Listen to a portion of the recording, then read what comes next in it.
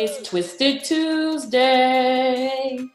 Tongue twisters are a great way for communicators to improve their pronunciation, work on difficult sounds, and warm up.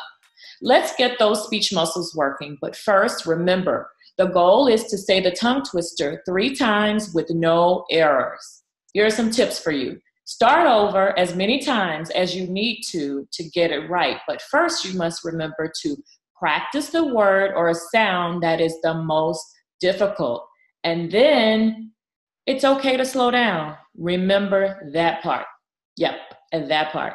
It's okay to slow down. You have to crawl sometimes before you walk. If there's a sound that is difficult for you, then practice it, feel confident with it, and start the tongue twister again. Let's get started.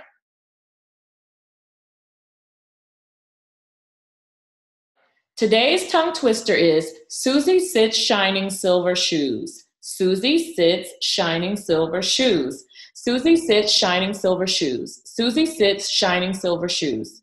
Again, slow it down until you get the rhythm, and then you can go as fast as your tongue will take you.